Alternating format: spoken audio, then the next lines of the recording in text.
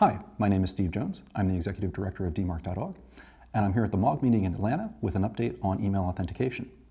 A few years ago, we introduced the DMARC protocol, which builds on SPF and DKIM and allows senders and receivers to cooperate in reducing fraudulent messages that impersonate a domain and keep those from reaching inboxes and the end users that they exploit.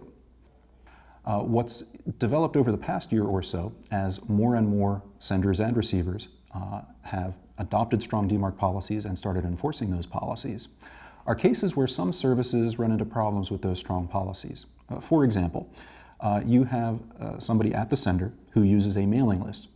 They send the message to the mailing list. The mailing list processes the message, changes a few things, sends it on to the destination.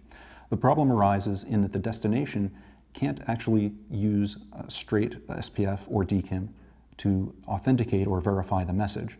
And so if there is a strong DMARC policy in place, it might not deliver it.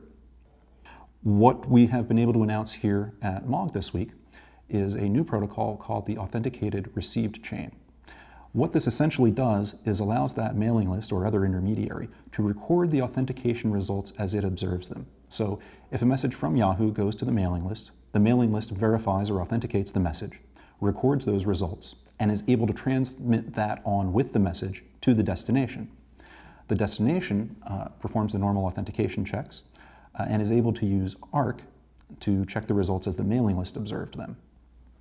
Since those were passing results, and it knows the mailing list and can see that those results were transmitted intact from the mailing list, it's now able to correctly deliver that message as opposed to incorrectly putting that in the spam folder or not delivering it at all.